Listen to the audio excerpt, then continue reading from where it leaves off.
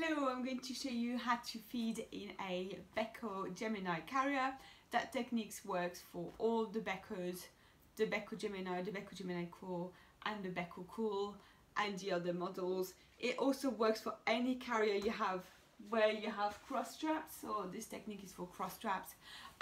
So have a go and try. So if you are breastfeeding, you can just simply lower your baby down.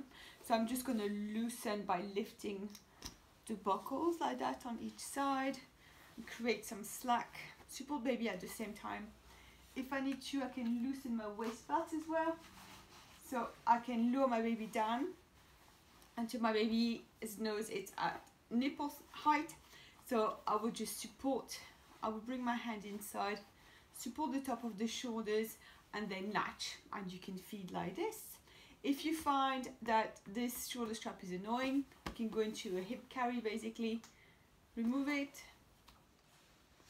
bring it around, retighten it, and you can go maybe even into a deeper seat like that. Always support the top of the shoulders, even if your baby has got some good head control, always have a hand nearby. When your baby has very full head control, then you can be a bit more hands-free, which is nice. When you breastfeed in a carrier, make sure you can always see your baby's nose. It's very important that the airways are clear. The head and spine are aligned. Don't use the headrest or anything in a way. There should be very good airflow, so really just nothing in the way. Try to bring hands to the breast so your baby can cup the breast and push away when they're done.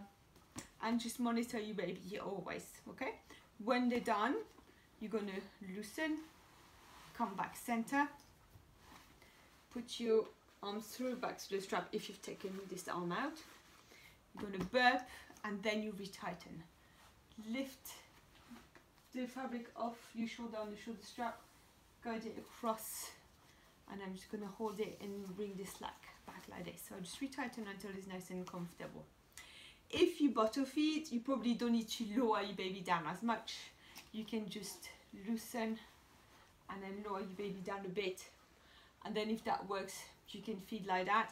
But what can happen is that the head can become a bit overextended. So we can try to sit the baby sideways.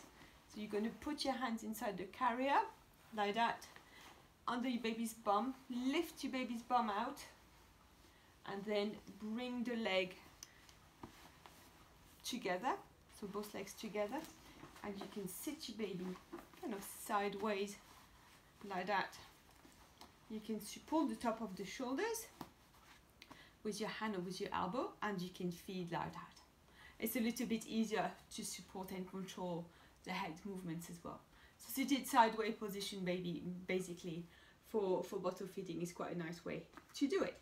You can also breastfeed in a cradle like this. So you would take your arm out of this side, and we keep only the strap that's far away from the mouth, and you can just feed like this. Make sure again head and spine are aligned. If you need, you can just retighten a bit. So you bring your slack forward and then you can retighten. If this strap is annoying, just really move it completely out of the way like that.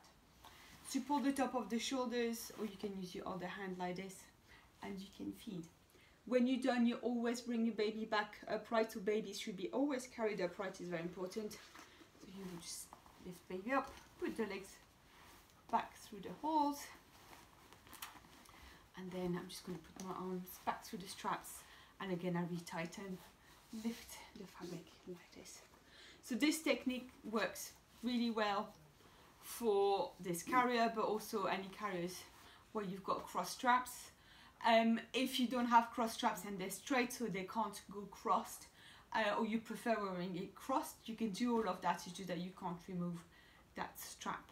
I've done a whole tutorial on that. It's on my YouTube channel, showing lots of different ways feeding in Beco carriers, whether you can have strap crossed or straight. Have a look and see what works best for you and experiment. And well done, you've got one hand free now. Thank you for watching.